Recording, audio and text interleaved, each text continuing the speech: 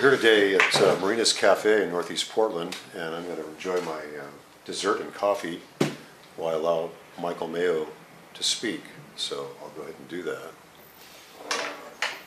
Here we are then, discussing the broadest, most comprehensive problem in our society, and it is war. The United States has been at war constantly since 1950. You know it and I know it. And in none of those many conflicts, 20 of them, 25, has war been declared by Congress. We are unconstitutionally, and you know it, potential voter, we are unconstitutionally in the hands of a militarist clique in the United States. Just as we complained that Japan was ruled by a clique of militarists, the United States is warring against half a dozen countries simultaneously and claiming to be spreading freedom. We are the greatest purveyor of violence in the world today, as Martin Luther King said 40 years ago. How can we possibly then, as a Green Party candidate, how can I possibly say that we're going to make any progress against this impinging war? Against the fact that there are accidents happening like ambulances passing. No, the reason is, let me take the arguments one by one. We are told that war is part of human nature.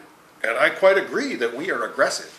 In fact, anthropologists and students of biology have shown that those animals, and we are animals, those animals that have the greatest degree of affection within the family are those animals that then show aggression toward people who are not part of the family. So I agree that it's human nature to have aggression, and I don't expect violent conflict to be omitted or eliminated, no matter how many speeches, no matter how many predica, no matter how many no matter how many. Oh, here we go again. I'm stuck on some foreign language word. Preaches. No, what does a preacher do? He gives sermons. Yes, that's the word. Sermon is the definition of predica. No matter. See, we have to obviously edit that. No matter how many sermons that we give, I don't expect the war to be eliminated. We have the option in the United States as political actors to stop American imperialism. That's what we can do. We can withdraw from foreign military bases.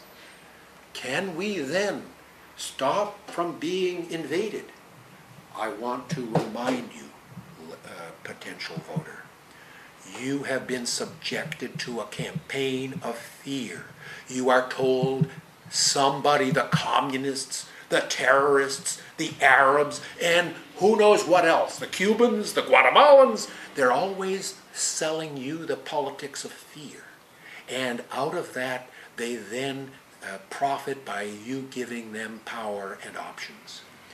You have to realize you should accept you're a member of the human race.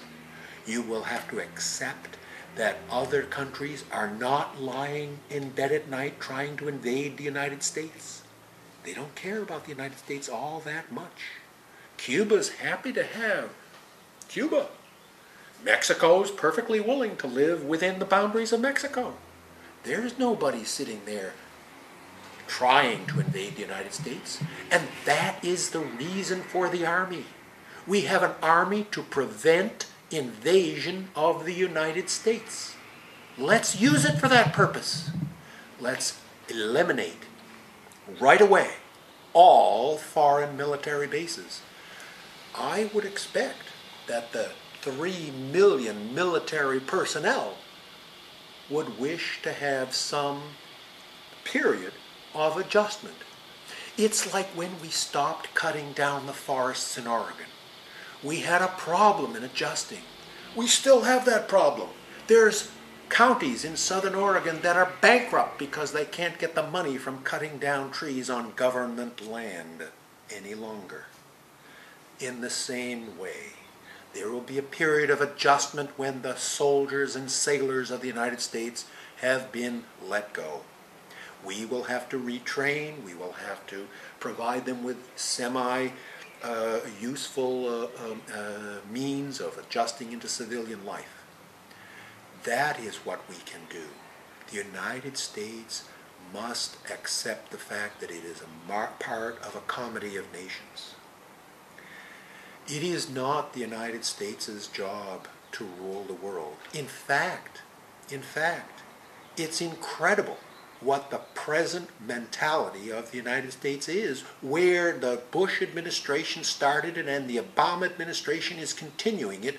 We are supposed to dominate the world militarily forever. That's impossible. It's been tried before, many times. It doesn't work. The world, one world, has so many different cultures and so many different peoples that any effort to dominate it comes a cropper. The empire ends. In the same way, the United States will be crushed by the other parties in the world if we continue to think that we can dominate them militarily. I put it in the past tense intentionally, we had the ability to dominate the world through soft power if we had continued to expect other people to see us as an example of liberal, humane values. That's what we can end. That's it. I usually